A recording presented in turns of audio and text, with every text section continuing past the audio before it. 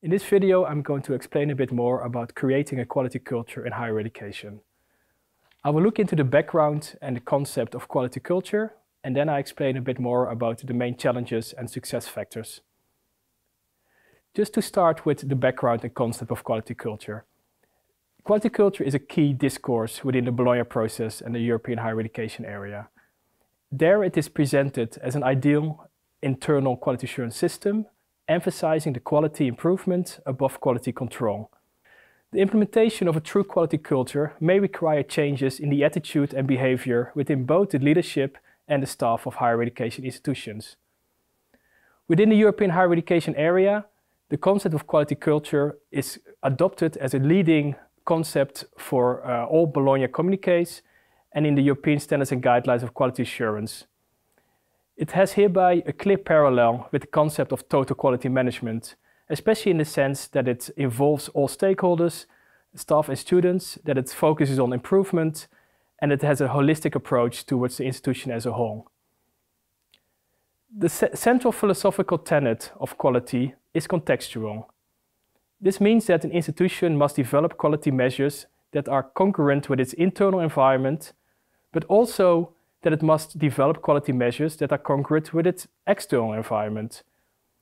An institution is never just on its own, so the surrounding area of the institution counts as much as what's happening within the institution, and its internal and stakeholders are equally important to involve to create a true quality culture. To develop a true quality culture, an institution must also take into account the time dimension. This means that what works in the early stages of development and what can be seen as good practices is not necessarily also an example of good practice in the later stages of quality culture. For example, you can start with developing quality culture by identifying certain quality champions, so lecturers or departments that are doing particularly well. But at some point, you would expect that this would be implemented throughout the institution. So then what were once good practices may not be such good practices anymore. So this is an important part to take into account as well in the longer term planning of quality culture. A key element of quality culture is the role of stakeholders. As I explained before, we're talking about both internal and external stakeholders that all play a role in developing a true quality culture and a true process of continuous improvement of quality within the institution. The idea of quality culture is that all stakeholders are empowered within the higher education institution. It stresses the importance of a grassroots development of quality rather than a top-down approach. In other words, quality is made by the teachers, by the students, by those who create the educational process itself. And this needs to be encouraged and allowed by institutional management to happen. It's also important to realize that students play a key role in embedding quality throughout their regular evaluation of teaching and learning and their involvement in decision-making bodies. When it comes to external stakeholders, their contribution is of course different from the internal stakeholders, but they especially have a useful perspective on the institutions, especially coming from outside, and therefore they can serve as a reality check and enrich the debate about quality and about what the institution should do to improve this. Then a few of the common challenges of implementing a quality culture. Within the institutional quality system, the concept of quality culture may raise certain questions. To start with, there's a question of ownership. It's not always easy to create ownership for quality culture by the people who live it, with an emphasis on teaching staff.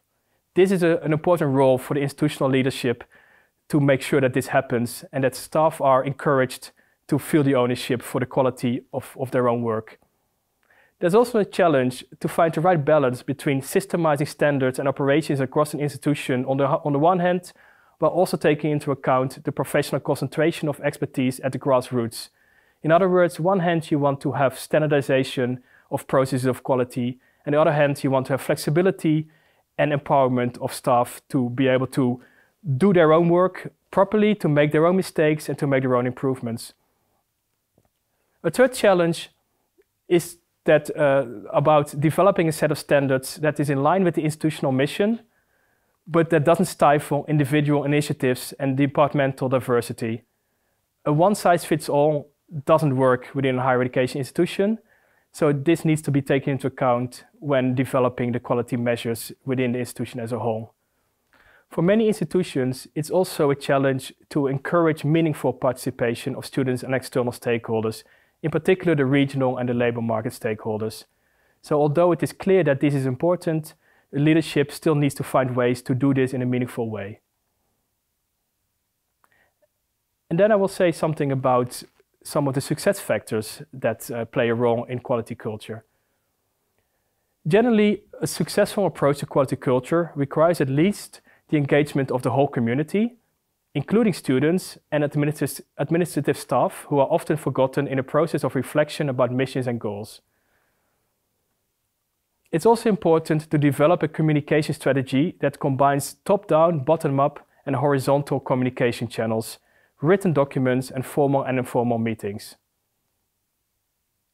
A third success factor is identification and empowerment of quality culture champions to contribute to the development and implementation of a quality culture strategy.